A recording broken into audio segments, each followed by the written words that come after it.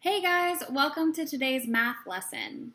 You're going to want to do this one with me if you like drawing. It's a ton of fun. If you're going to make your own city, that's what we're doing today, you're going to need scissors, drawing utensils, and you're going to need a piece of paper that you are allowed to cut up.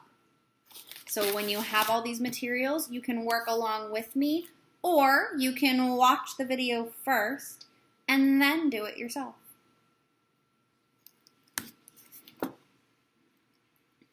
So I'm going to start out with my crayons.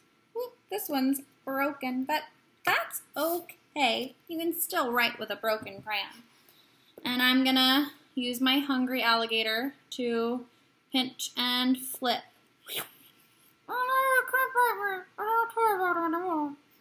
And I'm going to draw a building. Well, I don't live in a city, so maybe I'll draw what I see around me. I'm going to draw a barn. And I'm going to give it a door with an X on the front. And some windows.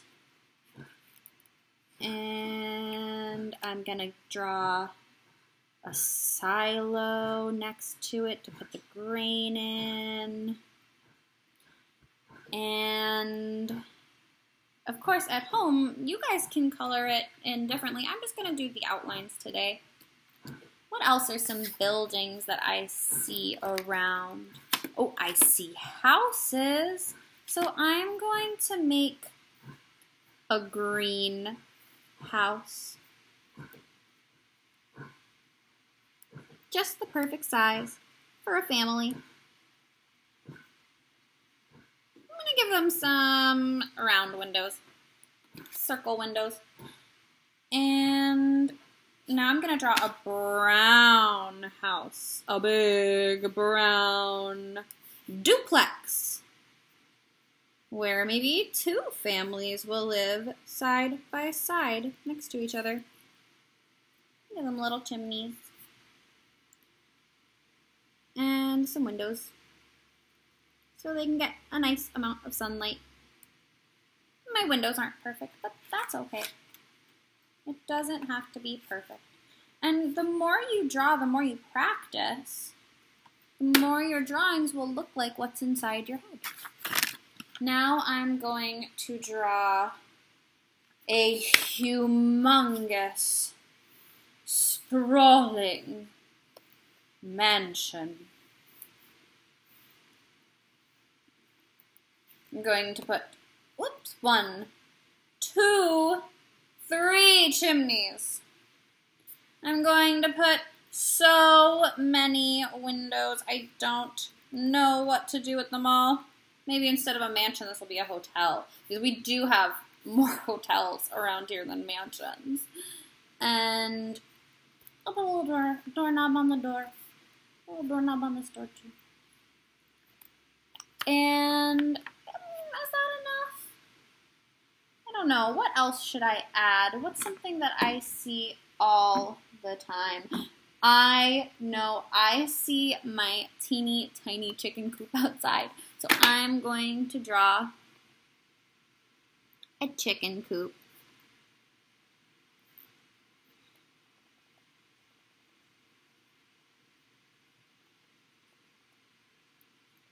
I'm not the only one with chickens. I live right down the street from a big giant farm with so many poultry. They don't just have chickens, they have quail and ducks and geese, and goose eggs are so very, very large. It is amazing.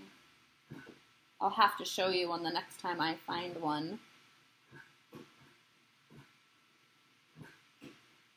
So we have our beautiful, beautiful buildings. I have 1, 2, 3, 4, 5, 6 separate buildings. But you might want to draw more, you might want to draw less, you might want to draw what you see outside your door, but once you're done, it is time to cut them out.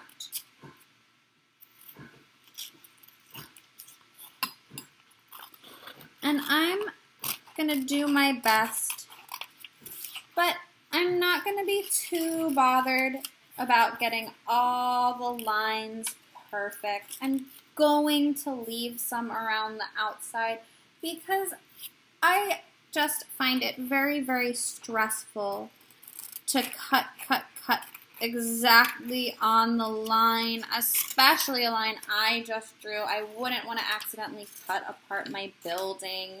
So it's okay, I'm just going to take my time, cut out each individual piece.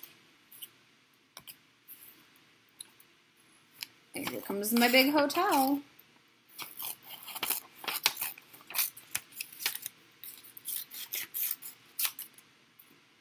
Now, my scissors are silly. They don't have a lot of space. Hopefully your scissors have more space. So you can keep your thumb in the top and at least 2 or 3 or even 4 fingers, depending on how big your hand is and how big your scissors are, in the bottom. I like to sing a song when I cut. It goes, open, shut them, point your thumb up high.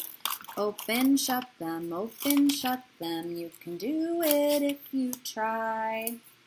And it's important to keep your thumb pointed up high because it puts less fatigue on your wrist. Your wrist will get tired much less quickly. At first, it might feel tired, but the more you practice, the stronger your wrist muscles will be. And then it's good for things like sports and writing and cooking, anything where you need to use your hands, which is pretty much everything.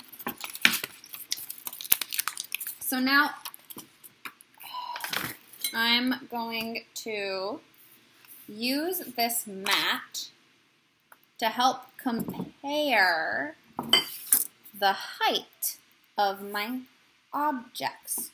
You might have your city. I have my rural environment. There's a lot of different places where people live. Here we go. So I'm going to line it up right on the bottom. And you can do this with a mat at your house, maybe a carpet edge. If you have a bulletin board, you can pin them up on there. If you have just a floor where you have tile and you can use the grout as your line. But I'm going to put all my little buildings right in a row, right at the bottom of my paper. And I'm going to try really hard so that you guys can see all of them.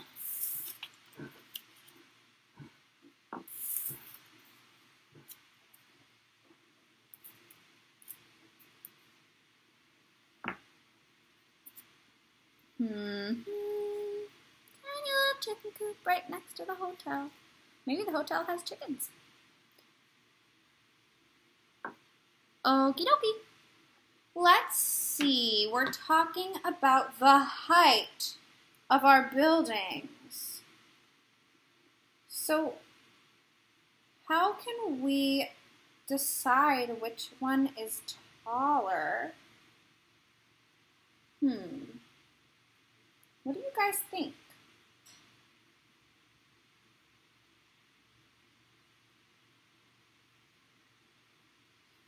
We could just compare them. We can use, oh, I know, maybe I'll use my scissors. So which one is taller? The silo or the barn? The silo. Which one of these two is taller? The barn or the duplex, where 2 different houses are attached to each other? That's right, it's the barn. What about between the duplex and this house? the duplex is a little bit taller. Now what about the hotel and this house? Which one is taller? It's the hotel. And what if we compared the hotel to the duplex? Which one's taller? It's the hotel. And what if we compared the hotel to the barn? It's the hotel.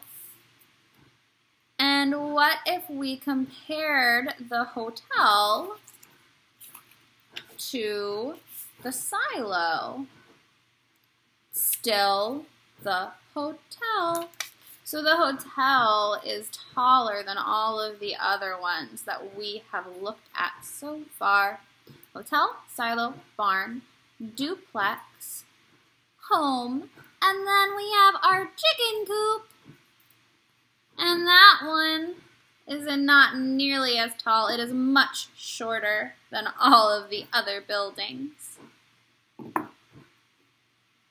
Did you get all of your buildings in a line at home? Right, I'm gonna clean up my buildings. And I might save them to play with them if I want to have a scene outside of where I live.